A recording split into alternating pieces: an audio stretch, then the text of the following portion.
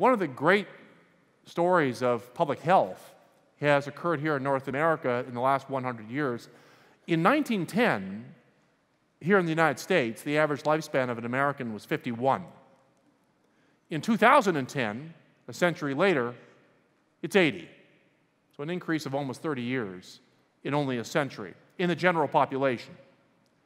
If you have bipolar disorder in Canada, the United States, in 2015, your average lifespan is age 59. I mean, that just hits it home. And the gap between the general population and those who are affected by complex and serious brain illnesses is growing and growing. And this is driven not by suicide.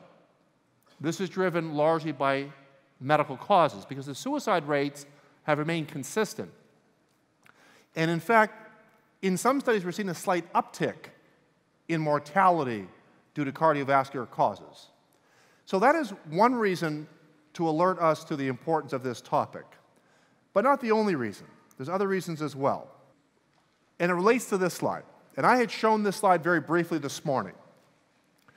And I had made the point, which I want to revisit, that studies that we have published in psychiatry today consistently identify the following: that if you have obesity and you have a mood disorder, you are more likely to have a chronic illness, you're more likely to have relapse and recurrence, you may not respond as well to medication, and we also know you have more cognitive impairment.